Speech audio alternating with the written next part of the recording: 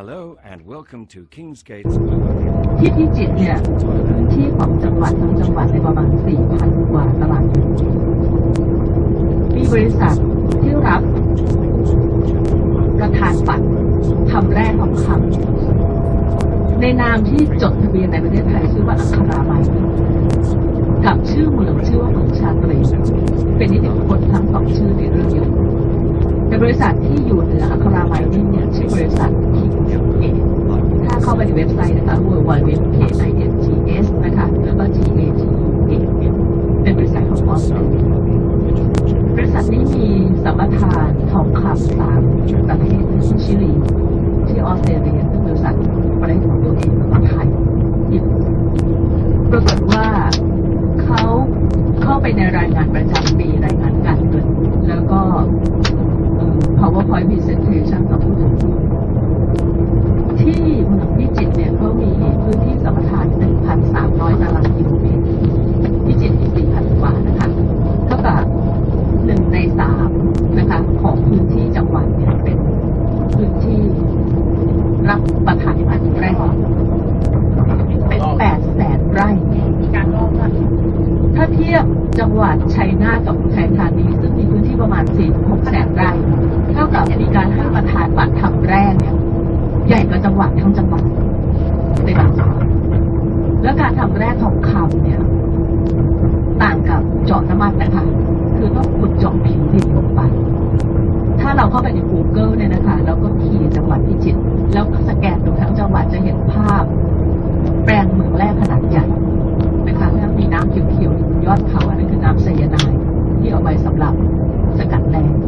นะคะเพราะว่าบริษัทนี้เนี่ยก็ทำรายงานว่าประเทศไทยเนี่ยเป็น low cost gold producer เราก็เลยสงสัยว่าทำไมเขากล่าวเช่นนี้ปรากฏว่ารายงานประจำปี2553เขาก็ทำรายงานย้อนหลังไปทุกปี3 ปีติดกันนะคะต้นทุนการผลิตต่ำลงเรื่อยๆผลผลิตสูงขึ้นเรื่อยๆแล้วก็กำไรจากทองคำสูงขึ้นเพราะราคาทองคำสูงขึ้นแล้วพอเทียบ3 ประเทศเนี่ยประเทศไทยเป็นส่วนผลิตที่สูงกว่าทั้งออสเตรเลียและชิลีพอเข้าไปดูในรายงานของกรมทรัพยากรพื้นฐานและเมืองแร่ปรากฏว่าประเทศไทยในปี2553เนี่ยผลิตทองคำได้ 4.4 ตันนะคะมูลค่าประมาณ 5,400 ล้านบาทแล้วส่งออกสักครึ่งหนึ่งแต่เงินค่าภาคหลวงเข้าประเทศนี่คือ410 ล้านบาทอันนี้เป็นรายงานเป็นทางการนะคะเข้าไปในเว็บไซต์ของกรมทรัพยากรพื้นฐานและเมืองแร่ในรายงานของ Kingsgate เนี่ยบอกว่าการขุดเจาะทองคำในประเทศไทยเนี่ยต้นทุนประมาณ3 เหรียญออสเตรเลียนะคะส่วนถ้าเจาะที่ออสเตรเลียต้นทุนประมาณ20 เหรียญอันนี้คือเหตุผลของโรงคอร์สและการขายของเขาแล้วก็คิดว่านี่เป็นตัวอย่างนะคะว่าประเทศไทยนั้นเสียเปรียบในการเจรจาระหว่างประเทศในการเจรจาของการ operators to ensure an even flow of ore and to prevent blockages by large boulders. Crushed ore is fed by conveyor to a stockpile and from there onto a second conveyor for delivery to the grinding mill. The grinding mill is a large drum-shaped vessel containing metal balls which assist in reducing the rock to 75 micron size. The SAG mill product is pumped to a set of cyclones which ensure only the finely ground material proceeds to the next stage of the processing, with coarse material returning to the SAG mill. The crushed rock is fed into the first of a series of 7 tanks where, by the careful balance of chemicals, the gold and silver is dissolved from the rock, then adhered onto carbon particles, while the ground rock particles flow from tank to tank. The carbon with the adhered metal is removed from the first tank, and in special confined vessels, the metal is stripped off using a strong cyanide solution. The barren carbon is regenerated by heating for reuse in the tanks. The metal containing liquid is pumped to the electrowinning cells housed in the gold room, where an electric current causes the metal to be deposited onto large cathodes as a black sludge, which is then washed off, filtered and dried, ready for smelting.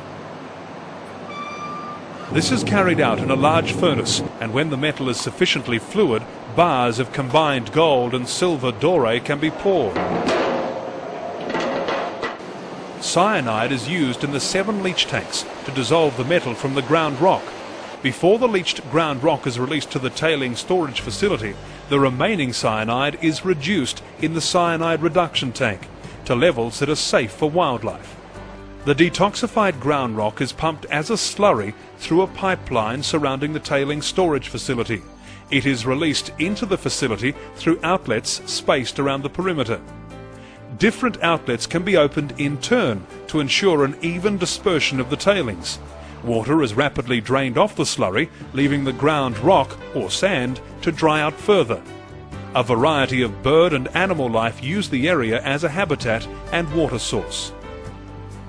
Excess water is returned by pumping to the process plant for reuse.